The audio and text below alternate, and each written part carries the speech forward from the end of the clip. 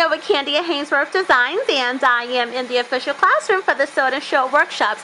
Today I am doing presentation tip number 3 after posing the question to the group Embroidery Boss on Facebook. 2 quick questions. The first question was, how much would you sell this set for? And the second question was, how would you package it for delivery to the customer? Well, if the question was posed to me, my answers would be quite simple. I would not just sell this set to the customer. I would upsell them. And number 2, here's how I would package it.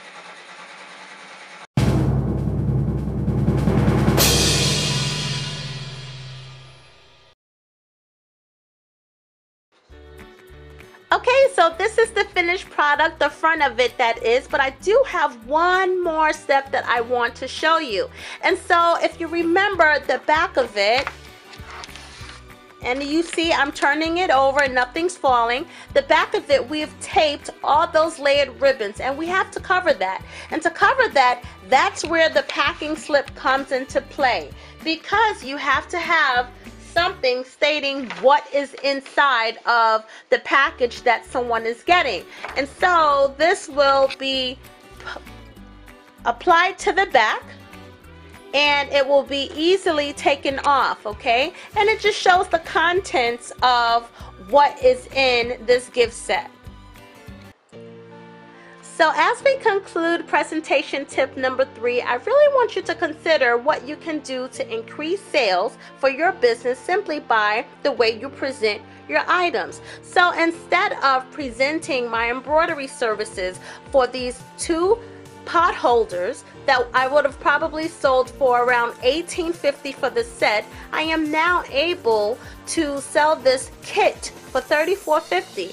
And if I had have just sold this pot holder and mitten, I would have sold it for about maybe $20, $23.50, but now this set goes for $37.50. And I also have a kit where I have 2 oven mittens and all the other contents, and that sells for $39.50. So whatever you do, do it well, right? And presenting yourself starts with how you package your item. That starts with all of the creativity that you are willing to put into upselling your customer, obtaining loyal customers, and presenting your company the best way that you can.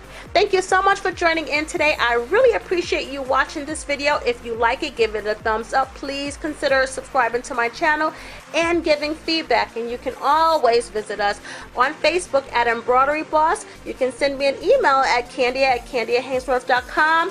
And you can always find me on Facebook at Kandia@Haynesworth.com. That's all for today, and until then, I'll see you next time.